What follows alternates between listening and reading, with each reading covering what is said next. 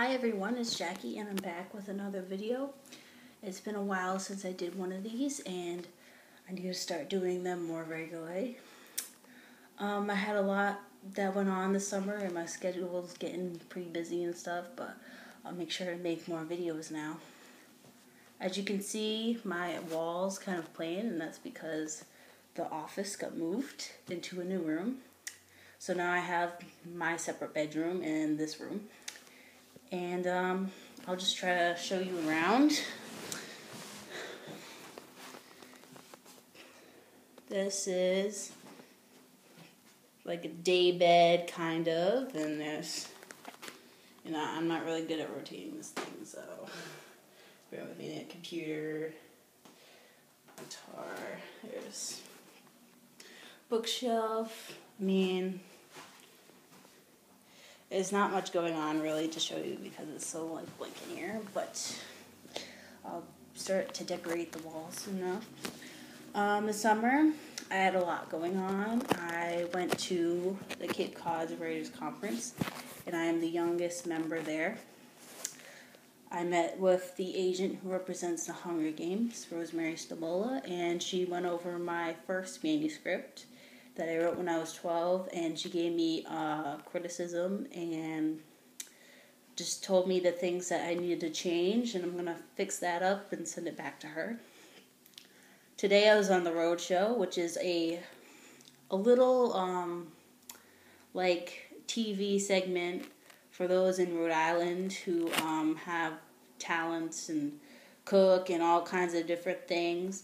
It happens right after the news, and I was on that today talking about my writing, and I don't know how to post that from their website onto here, so I'll probably just put like links in the description below.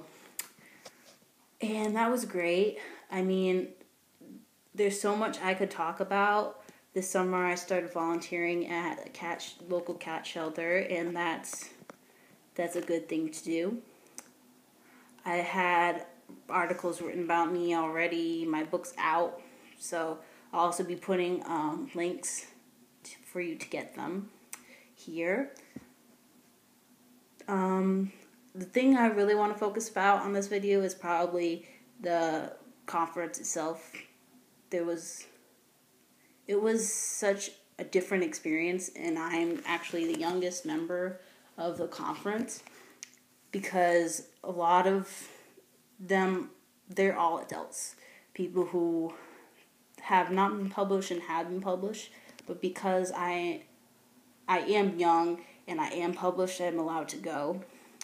They do have a writing group for like younger kids, but it's usually like I don't know how to explain it. Like, they can't go to like the adult classes basically, and they can't go to the banquets and all of that. So it's different to be in that setting than this setting. And of course my mother had to go with me because none of the people there are like courted and stuff, so they're gonna start to like change rules now. So anyway, we went there, and the way that it is, it's like the first day they have like a cocktail party and you meet all the people and you talk to them, and of course I couldn't have cocktails, so yeah. But there's like so many people there. There's agents from like New York, like the one I met with. There's editors. There could be like people from the board of directors there that you just start talking to, and you don't really know who anybody is. Everybody dresses differently. There's people in suits. There's people who are like Lexi Daisy. Like, you can like go however you want. So you don't really know who you're talking to at what time. And we didn't know much about it, so like we were starting to learn as we were there, and it was a process. We met one lady who has this extremely amazing story that she's working on, which I can't mention anything because, copyright reasons, but she kind of like told us that the whole reason for being there is to market yourself, and it's not to like sit around and not talk to anybody. You get out there and you do it. And basically we talked a lot about writing and stuff, and I met with like the people who worked there and the board directors and other people, and I just kind of like talked to a lot of people. That's basically what you do.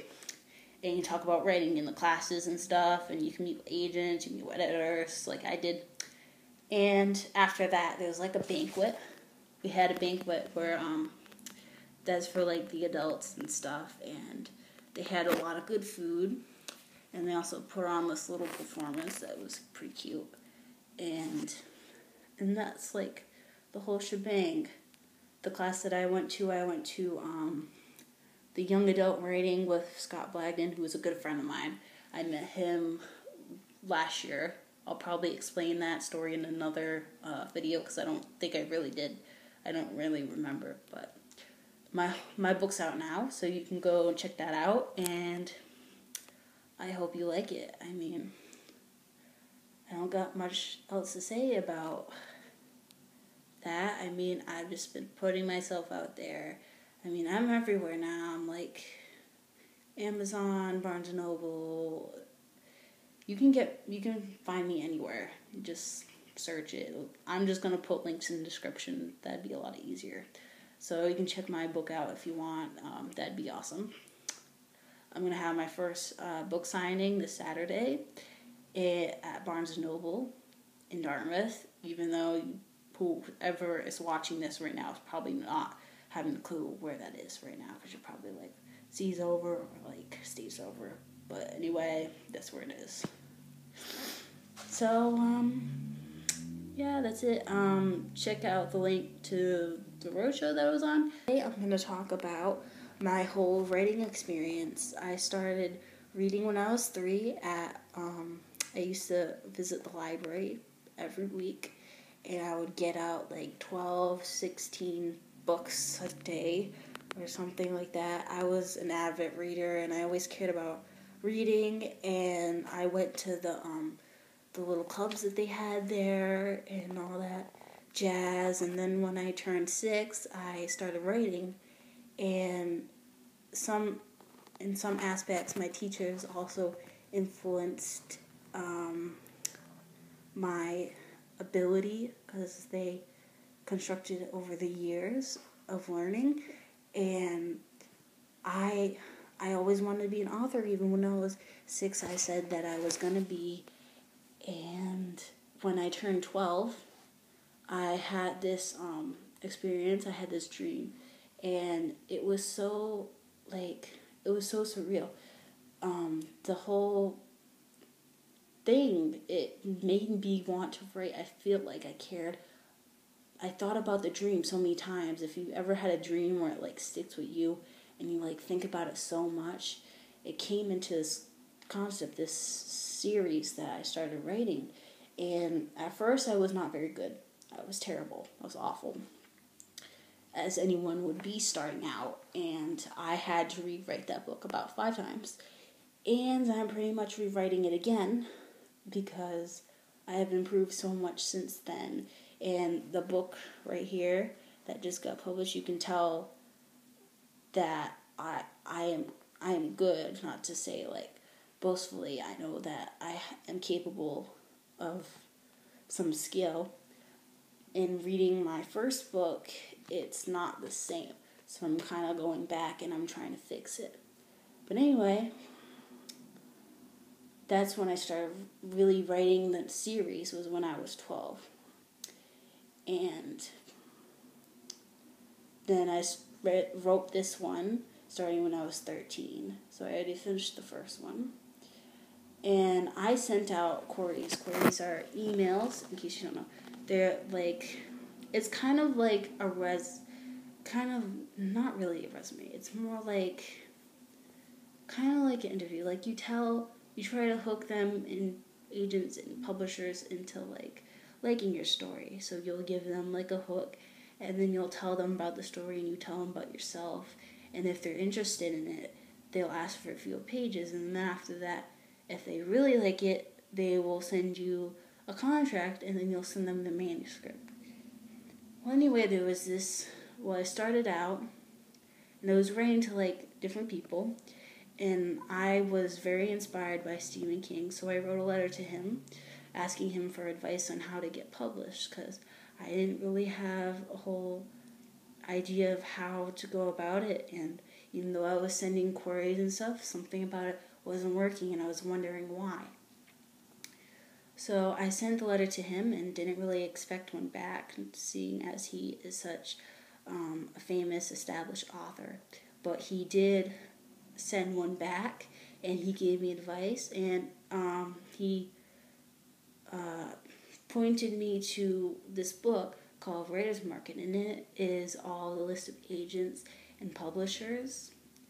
And every year it's different, because some agents don't do it anymore, or publishers don't do it anymore. So it's always updating. So you should always get the next year that there is. So I went through that, and I was plugging in certain companies, and by accident I plugged in the wrong one. I don't know why I did, but all of a sudden this publishing company called Page Publishing came up.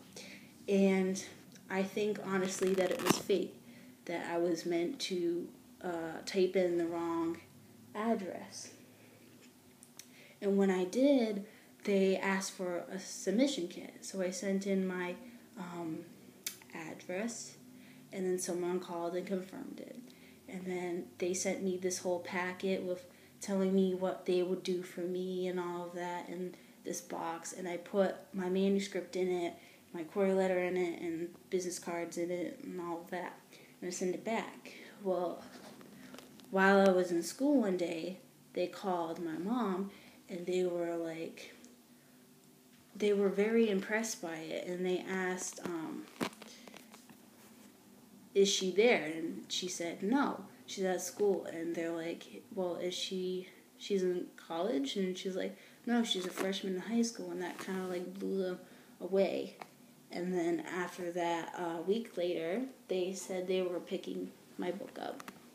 Now, it's not because of age. That was not a reason, because I've been turned down before for age. About a year ago, before that, they said this one lady who was interested in me, who I'm not going to name, of course, was interested in my book, and when she found out my age, she turned me down. So it had nothing to do with age. In a sense, it could do with age because they could look at it in another aspect, but it was the story itself, because the story was so great, and they even said that. So it wasn't because of my age or anything. That didn't influence anything. It shouldn't influence anything. So then they sent me a contract, and I signed that. And we went through this long process of editing and then page formatting and the cover design, which they took ideas from my book and put that onto the cover. And then it just came out. They had a press release, and I was just out everywhere. And now I'm just trying to market myself and get my book out there, and I'm going to different signings. I already have 3, potentially 2 or 3 more coming up. So that's how my whole experience came about, and that's how I got published. So yeah, if you ever need advice with how to get published and stuff, you can always ask me. I know I might not have much to say, and most of it's going to be redundant, because that's kind of what I went through.